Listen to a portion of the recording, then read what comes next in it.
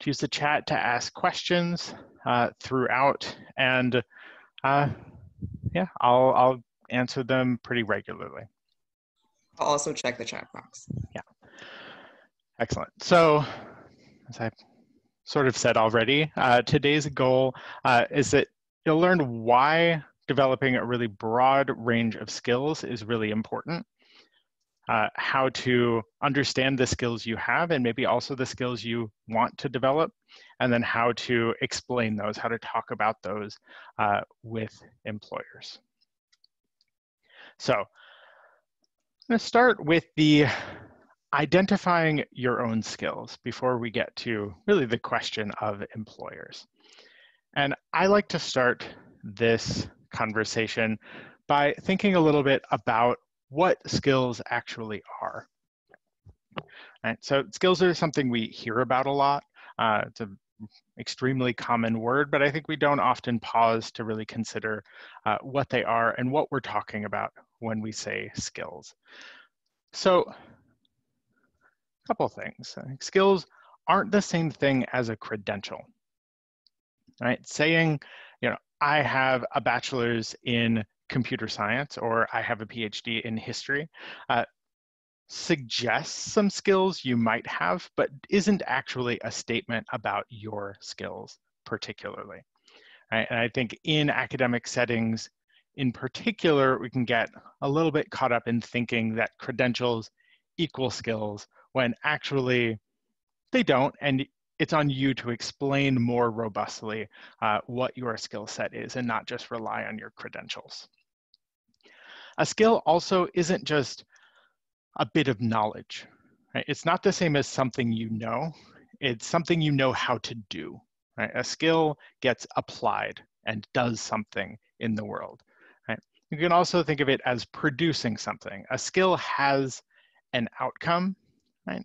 The something it produces may not be tangible, right? So, woodworking skills may produce, a table, right? Which is a really physical thing. But strong skills in collaboration can produce really effective team dynamics, right? Which aren't physical in the same way, but are just as much a product of those skills. Skills are also not fixed. I think most fundamentally, it's important to remember that skills are developed through experience, right? That they don't stay the same and they are not inherent to you. I think we can often tend to talk as though they are, to say, I'm not a good writer, right? Or I'm bad at math, as if that's just a fixed statement and that's never changed and is never going to change, right? And we all have different, capacities and tendencies, but we can all improve in whatever our skills are. I think it's also useful to think about skills in like big terms and small terms, right? A skill can be something really high level, really big, like collaboration, right? But a skill can also be narrower. It can be something like being really good at talking to somebody who's upset and understanding what's really at the core of their concerns, right? That's a sub-skill in collaboration and is just as much a skill. Skills can also be hard or soft. That's a language you often hear: hard skills, soft skills. I don't really like that language for reasons we'll talk about later on. I like to think about them as being, some skills are technical, right? There's some skills are really specialized, and other skills are non-technical, right? Which can include a wide range of things like communication, collaboration, project management, etc. And they're all important, as we'll talk more about later. I think we can tend to privilege or value those technical skills more. And I think that's a mistake for reasons we will get into. So in the graduate college, based on years of work with graduate students and based on my years of experience teaching undergraduates as well, we've developed a framework for understanding the skills that students often develop here at the University of Illinois. And we've identified these 6 clusters: communication, which we define broadly to include both, public speaking and writing, but also engaging in dialogue, visual communication, etc. Leadership and innovation, which is how do you lead people and ideas, right? Management, things like that. Research and specialization, which is where those technical skills tend to live. Teaching and mentoring, which I want to really encourage you to think of really broadly, right? That teaching is not just something that happens when you're standing in front of a classroom, right? Teaching and mentoring skills are used anytime you are facilitating a discussion or guiding the work of another person, or offering feedback. Professionalism, which has the most unassuming, kind of boring sounding name of all of these clusters, but it's actually one I think is really interesting. Professionalism is all about understanding contexts, particularly professional and social contexts, so that you can move within them effectively. So, and then there's career management, very important to my job running a career office. These are skills that help you build and develop your own career over time, right? It's not just about resumes or cover letters. It's much broader than that and useful for a very long time. So, good chunk of what we're going to do today is little bit interactive, or I have some things I would like to ask you to do. Right. So the first one is to consider these skills. Let's say, and fill out a worksheet that is available at https://go.grad.illinois.edu/RP interns. And I've just put that link in the chat. Right, and if you are in a room with more than one person, you could pull up one version on the computer if you'd like, and kind of think about it since you're in the group. But for those of you who are on your own, I'd like you to go to that link, open the skills worksheet, and go through each of those skills. And I want you to put an X next to every skill on the list that you feel like confident in. You're like, I can do this, I have this skill.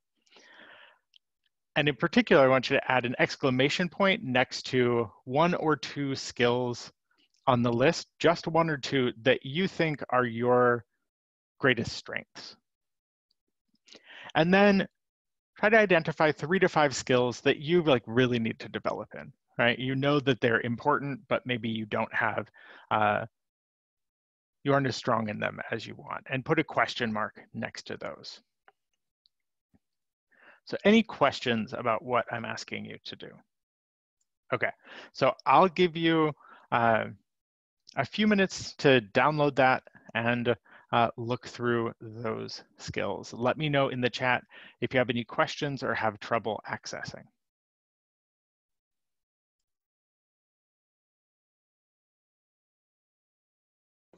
What do we put an X next to again?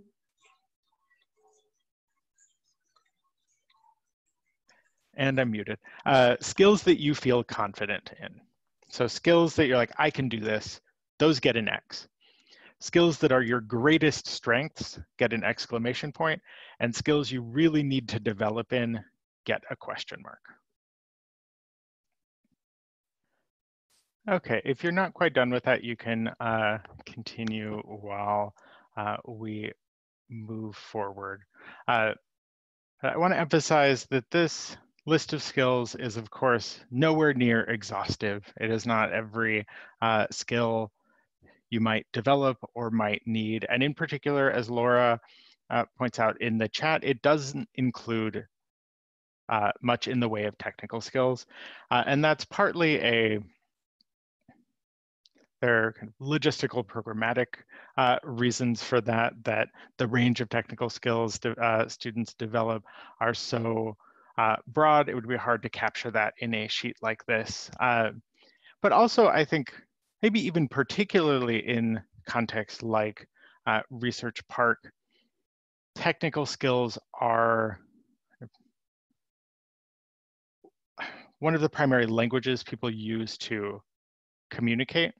Right? And so I want to focus a little bit on the other skills you might get less experience and feel less able to talk about really effectively. Okay, if anybody has thoughts or observations having done that sort or having gone through that worksheet, feel free to put those in the chat, or if anybody wants to share one of their exclamation point skills, your greatest strengths, please feel free to do that. I'd be interested to see that.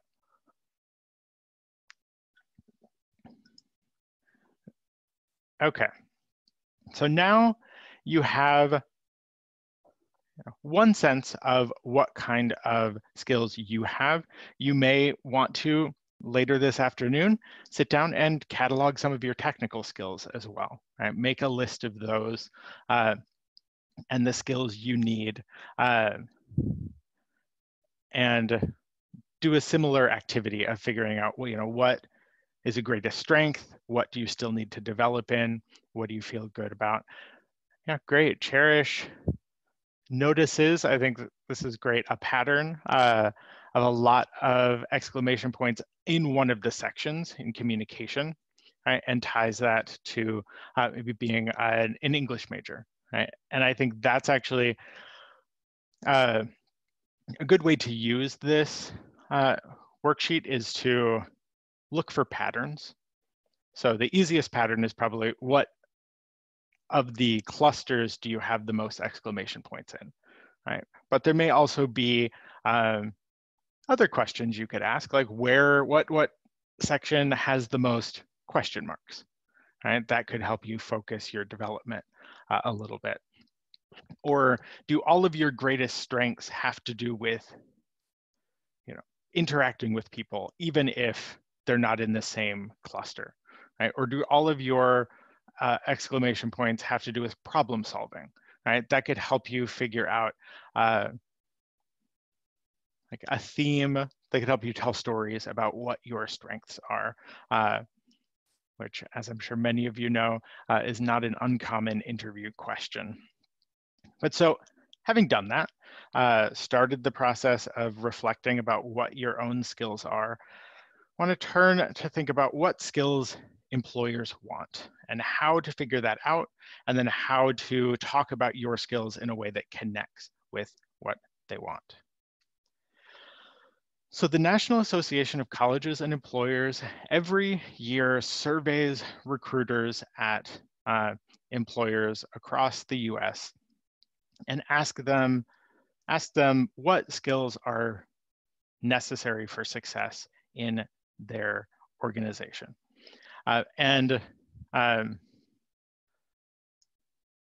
This data is from 2018. It honestly doesn't change terribly dramatically. And you can see the most commonly rated option are critical thinking and problem solving, and teamwork and collaboration, professionalism, work ethic, and oral and written communication, then leadership, then digital technology, then career management, then global multicultural fluency. Right? And I've put a yellow arrow next to all of the skills that might, by some people, be dismissed as soft skills, right? In order to really highlight how important they actually are, and particularly how portable they can be. that all of these organizations also want technical skills. They want the specialized skills they need, you need in order to succeed in the role, but they clearly don't think those technical skills are enough for success. Another way of looking at this with some other data from NACE, right, is the gap between the skill areas that employers say are essential in their role, and those are the red, pink bars, right? So for example, 95.9% of employers say oral and written communication skills are essential for roles in their organizations. But the blue bar, you see how they rate new hires in their company. They say only 41.6% are proficient in oral and written communications, right? And you can see the gaps are pretty dramatic, particularly in those soft skill areas, right? So people are getting hired, but it's a clear concern from employers. It's one we hear a lot, right? That new hires aren't coming in with the critical thinking skills they need, aren't coming in able to communicate effectively in writing or speaking, right? And so hopefully this maybe also gives you a sense that if you can convince an employer that you have the technical skills, the specialized skills they want, and are effective in those non-technical skill areas, that gives you an advantage when applying for jobs, right? Because all things being equal on the technical side, right, employers, and we hear this from recruiters all the time, want people who can also interact with other people effectively and be strategic and manage projects well, right? The technical skills are necessary but not sufficient. So why? Why do they value non-technical skills? I think one of the biggest reasons is that non-technical skills, particularly skills in communication and collaboration, are really hard to teach. That's one of the reasons I don't like that hard skill, soft skill distinction, because a lot of these are hard, right? Being able to really think critically about a problem, understand its components, its dependencies, what might happen if you do X or Y is really hard. Managing a team that has people in it who clash regularly is hard. Explaining complex technical content to people who don't have training in that technical area is really hard. And so employers would really rather not have to teach you how to do all of that from scratch when they hire you, right? And so they want you to come in with those skills because they're going to be acclimating you to their environment, to the specific needs of the role, and to some of the technical systems they'll be using. They want you to come in with those already, because these non-technical skills are actually really crucial for making teams work, making them effective and efficient. And so it's good for a company's bottom line to hire people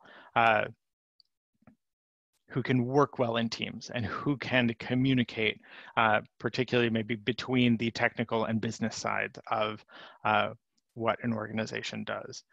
Right?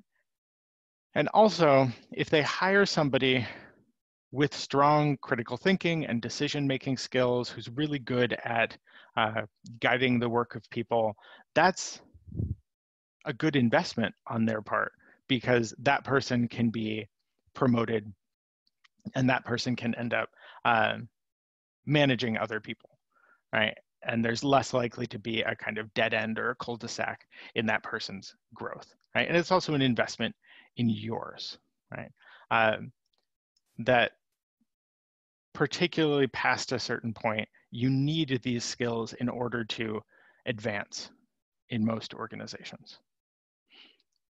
And organizations benefit when they promote and advance people who have these skills. So this kind of data is, of course, very general because it's surveys of all recruiters in all sorts of different sectors. And I think it's a really good idea for you to start thinking about what employers want, both in the technical and the non-technical areas, in the kinds of jobs you're interested in, the kinds of companies, the kinds of organizations you want to work in. So ways that you can do that are, I think, most of all, by talking to people. Do networking, do informational interviews, ask people who work in the field that you are interested in what skills are necessary to get hired and what skills are necessary for long-term success in that field. Right? You could ask what skills, technical and non-technical, do companies like yours look for in hiring. I'm putting in the chat a link to a page on our website that has information about doing those informational interviews, having those conversations with people. And I'm sending that particularly because it also includes a sample email that you can use to ask somebody you don't know to talk to you. It didn't work. Let me investigate. Ha, there we go. I forgot a piece. Okay, that one should work. So there's an email template on there that you can use that's designed to be really easy for somebody to say yes to. Other ways that you can learn a little bit more about what skills an employer really values is social media. Right? You can see, particularly maybe on LinkedIn, but also elsewhere, what kinds of skills and accomplishments they celebrate, what kinds of news about employees are they sharing. And you can also use LinkedIn to, for example, if you go to a company's LinkedIn page, you can see who works there, and you could go to their pages to kind of understand their backgrounds and the skills they may have developed. You could also use websites like Glassdoor or Vault to kind of dig into what companies value. But I actually think a really useful,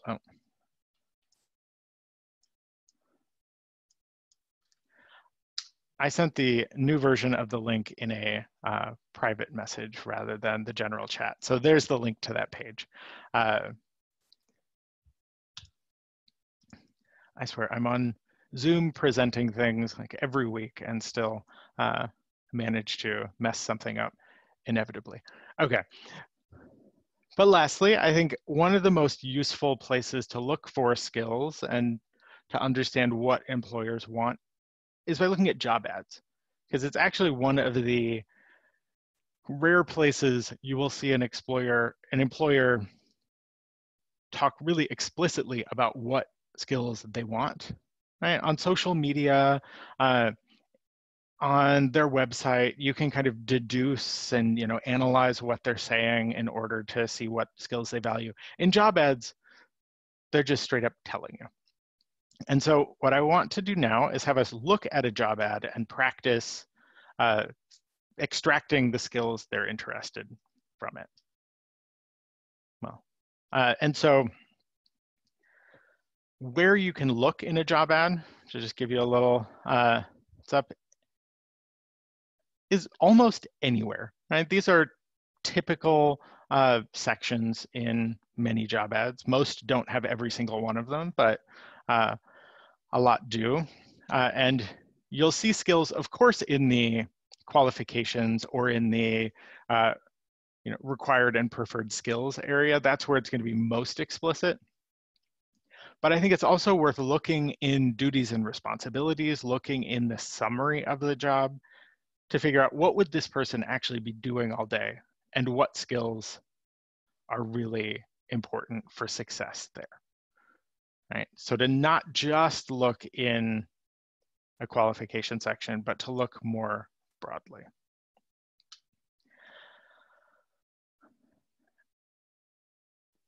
A lot of people tend to think of applying for jobs as being kind of like this image on the screen now, right? That it's a process by which an organization finds the one person who fits perfectly into that organization like a puzzle piece, where it's really a lot more messy than that.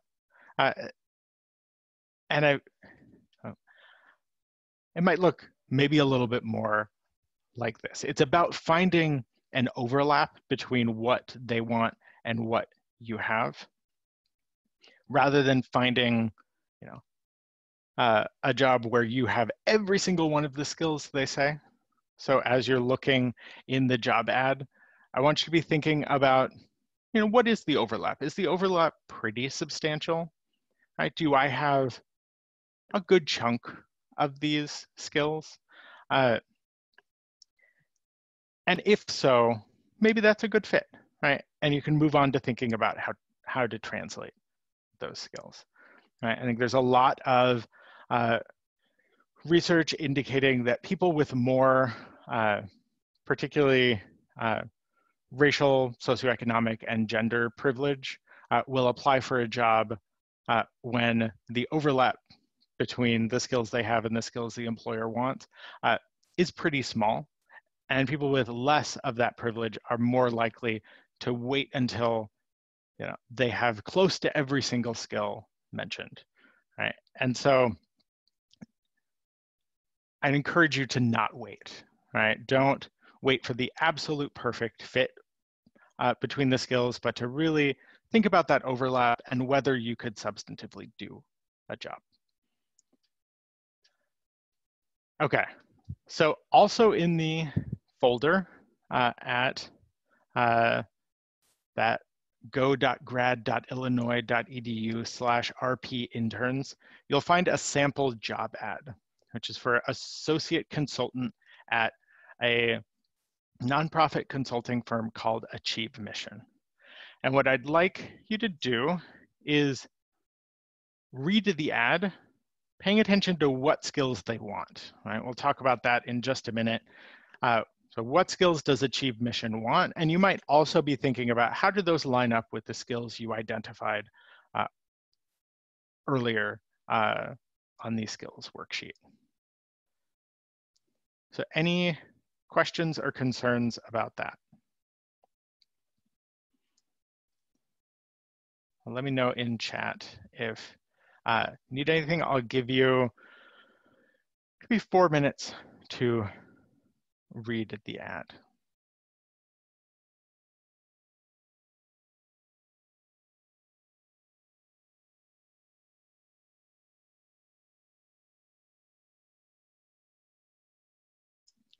Also keep it on the screen here too, in case anybody has trouble with downloading.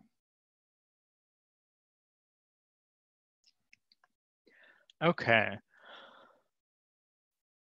So feel free to type in chat if you want to add anything in addition to what I'm pointing out. But question ask when we read this ad is, what does Achieve Mission want in terms of skills? What skills are necessary for success as an associate consultant there, right? And so I see a lot of collaboration experience. So work as part of a diverse team.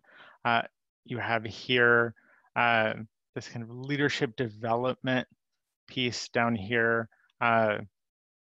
gets at that. There's also a lot of communication skills and a lot of different kinds of communication skills. So forging close relationships with clients and colleagues is a kind of communication interpersonal skill, but actually probably two different ones, right? The internal and external facing communication. This person needs to be able to work on both, right? They need to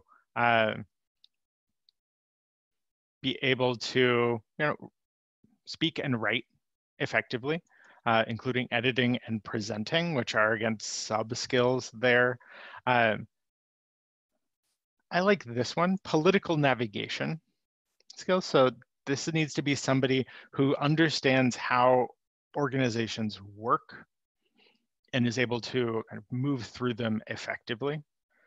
They're going to need quantitative and qualitative data analysis experience, and there's a lot of project management too. I like how explicit this one is about, juggling multiple demands, right? So not just you need this, but they give you a little bit of a sense of why you might need it as well.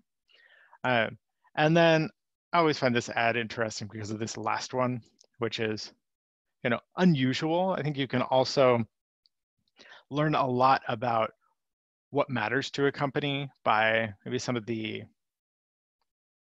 less common elements in their job ads, and this kind of humility and hunger to learn is great. And there's even more skills that I didn't get to. There's a lot going on here, but you can see how I went beyond the qualification section and sort of connected that section to some of the responsibilities in order to answer the question. Okay. So once you figured out what skills you have and what skills they want, your job is then to translate your skills or make sure your skills are legible and understandable to the employer.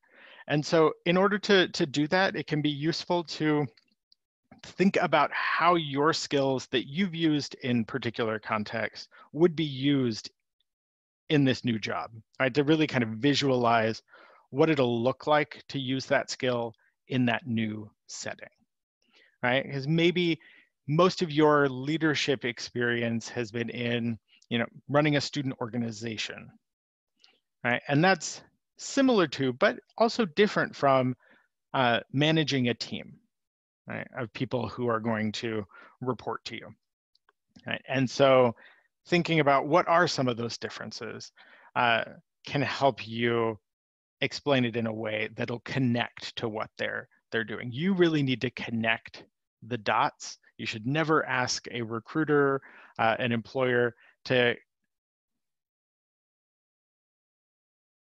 and take that time, because very often they won't, right?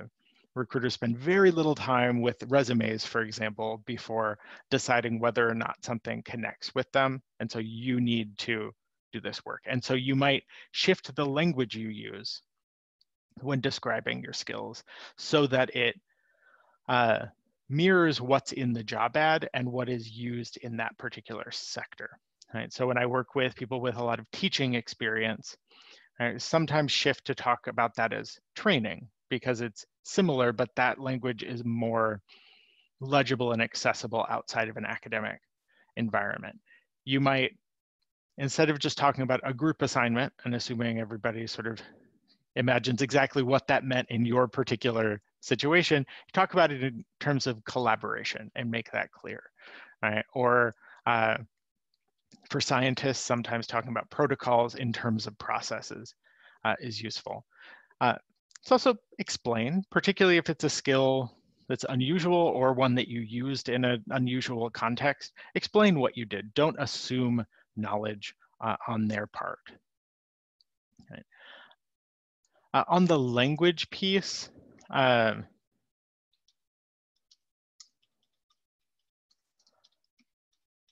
suggesting two tools in the chat, JobScan, that should be jobscan.co, not .com, and SkillSyncer are two tools that mimic applicant tracking systems and help you see alignment between the keywords in a job ad and in your resume. And so that can be really useful for helping you figure out where your language is veering off from what the employer might expect based on the job ad. So let's look at an example of what that might look like in the context of a resume. So if we imagine this person was vice president of a student organization, and this looks a lot like an early draft of a resume that walks into my office pretty regularly, right? Where it says, organized fundraiser, held meetings, ran club Facebook group, trained successor. It's asking the reader to do a lot of work to think about what skills were involved there, and in particular, how those skills might shift to a different context. Because if I'm hiring somebody who isn't going to be literally organizing fundraisers, right? I might see this bullet point and just sort of my eyes glaze over, like, and I stop caring because like this is not something I'm hiring somebody to do. So what do I care, right? So this person could improve this by translating those skills a little bit more and making them a little bit more explicit, right? To not write this just as a list of tasks, but as a description of how they used their skills. And so that might look something like this. Depending on the job, right, you should always tailor your materials for the job specifically, right? But organized fundraiser becomes managed year-long $5,000 fundraising project involving coordinating diverse stakeholders, monitoring progress, and competing deadlines, right? And the bullet's a little bit long, but you can see it has one, like, scale. It's useful, right? Was this like a bake sale you like thought of on Thursday and ran on Friday and that was it? Like, no, right? This tells them, no, it was more than that. I've used these skills really well. And it's dense with skills. So coordinating diverse stakeholders includes collaboration. The monitoring progress gets at some of those project management pieces, right? Held meetings become something about close relationships. Let's say this person is applying for that achieve mission job, right? They want to talk about how they built those, in what kinds of contexts. And often you can show critical thinking and kind of strategic skills by including the why you did something, right? Show yourself thinking about how what you did connects with an outcome, and that's showing you thinking strategically and critically. Another version, this is for like a job at a bank, right? But you could imagine, this working for a lot of customer service oriented jobs, right? Where you have like handling cash, right? Which if your job isn't going to involve, or the next job isn't going to involve handling cash, is that going to be interesting to them? Or if they've never worked a kind of retail environment, are they going to understand what closing responsibilities means and what it indicates about your skill and the trust your employer had in you? Or closing simple interest loans, again, narrows it down and doesn't highlight those skills. And so you might end up with something like this, right? So finalize loans in accordance with guidelines and policies to kind of demonstrate your ability to understand a policy and apply it, right? Rather than just training new employees, right? You designed a process for doing that and include the why here. Okay, hopefully you got a little bit of a sense of how you might do that. I think there are also great opportunities to highlight non-technical skills alongside technical skills. So to include a little bit of context about how collaborative a technical project was in a bullet point or in an interview answer describing also the technical details of it. right? So that somebody can see both your technical prowess and your ability to work with other people. So this is an on your own kind of thing, but I'll leave this slide up if anybody wants to work on this, while I also just open it to questions. If anybody has questions, feel free to type in chat. But I think it would be a useful exercise for you to do a little bit of thinking about skills in general. As I said, do this for technical ones, but really think critically about what non-technical skills you've been developing in your internship, because you definitely have been developing them, and you would under any circumstances, but particularly this year, I imagine you've developed strong skills in adaptability and flexibility, right? It's like that. And then you might practice, how do you talk about those skills with an employer that you want to work for in mind? But okay, any questions in the chat? So Annie asks, how do you explain skills that you are still working on? For example, a programming language you are just learning. That is a great question. I think there are a couple, sorry, Annie, do you want to add something? No. Okay. A couple ways to think about that. One is, resumes often include a skills section, right? And I get a ton of questions about when can you include something in a skills section, or how do you manage that? And maybe unfortunately, there's no one answer to that, because as I said earlier, skills aren't, for the most part, a binary, right? It's not either you have it or you don't. And so a couple things. One, you always have the option in a skills section of indicating level, right? I would recommend usually not having like a bunch of options, but going with like basic, intermediate, advanced, right? Or intermediate and advanced. And using that to indicate the ones that you can do some things in.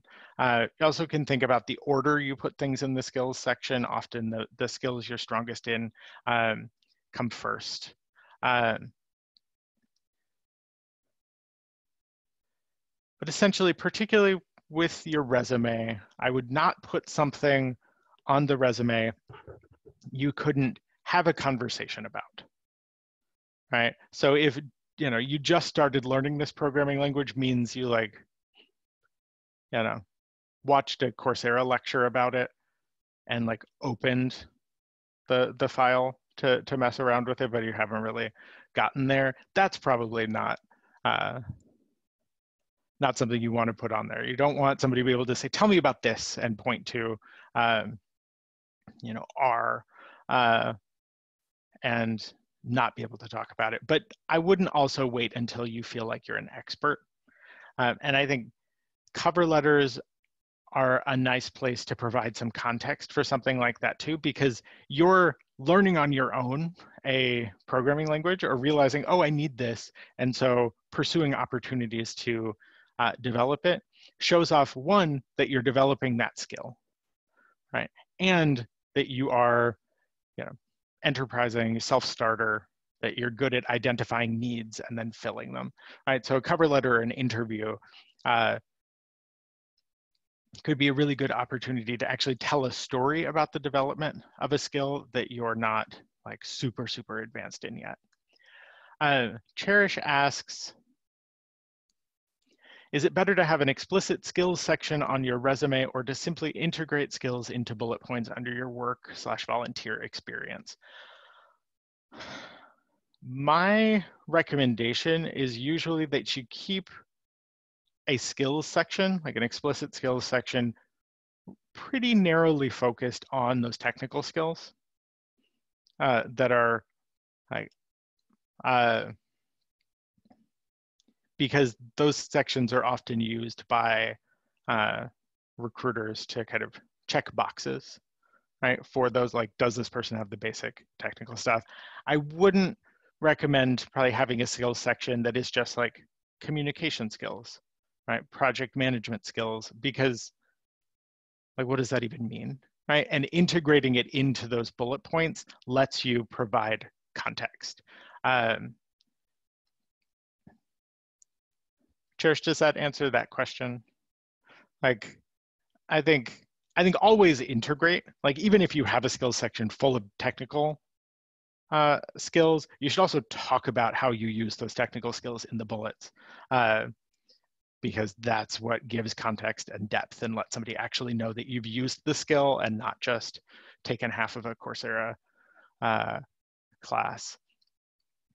So to Cherish's question, when can your resume move from 1 to 2 pages? That varies a lot by sector, but I've been seeing a lot of interesting research with recruiters indicating that even for entry-level positions, they are more likely to call somebody for an interview with a 2-page resume. So, you know, if you have enough that is relevant, I think you can explore going beyond. Character and personality in the resume, I think mostly keep that to the cover letter, which again is the place you're telling the story about yourself. But I think in small ways, you know, what you indicate you value by how you frame things in the bullet points can be a way to do that. But I think resumes, think of them more as like really procedural kind of documents, and the cover letter as a place to build on yourself. Or many resumes will often include a summary statement or a profile, and that's a place where you can kind of capture a little bit more of your style as you are summarizing yourself. But otherwise, keep it relatively straight to the point. Great, thank you, Derek, for your awesome presentation today. And thank you all for joining us. Don't forget to register for next week's workshop on networking in a virtual era. I just dropped a link in the chat, so please register for that. Subscribe to the Research Park Summer Intern newsletter. I'm going to drop this link in the chat as well to get updates on what's going on here at the park, workshops and events alike. The winner of the raffle will be announced through our Instagram channel tomorrow, so look forward to that. And please stay connected with us for future events, announcements by following our social media.